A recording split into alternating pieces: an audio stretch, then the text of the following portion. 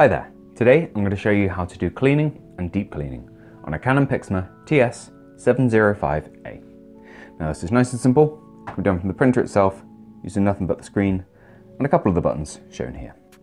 So first of all we need to go into the setup menu, which we do by pressing this button with tools on it here. Once we're in there, we're going to move along with the right arrow until we get to maintenance. Then press OK again. Now if we go past Nozzle Check, we've got cleaning and deep cleaning.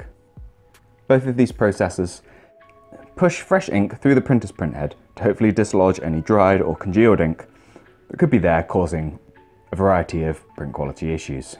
The only real difference between the two is one uses more ink to push it through than the other. So I'd recommend doing cleaning first of all, then doing like a nozzle check to check the results of your cleaning, and then moving on to deep cleaning if you've got something really stubborn going on with your machine. So if we go into cleaning, you'll hear your machine making noises for a minute or so,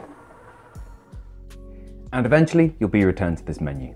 You could carry on printing and check for an improvement of print quality. However, I would recommend going one to the left and clicking on Nozzle Check, which is like a test page that shows your printer's ability to print in the 5 different colours it uses, and it makes detecting exactly where the issue lies a lot easier.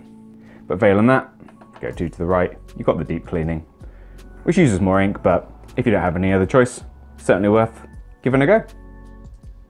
Now I hope you found this video useful. If you have, let us know with a like. If there's anything else we can help with, let us know down in the comments. Otherwise, thank you for watching, and we'll see you next time. Take care. Bye bye.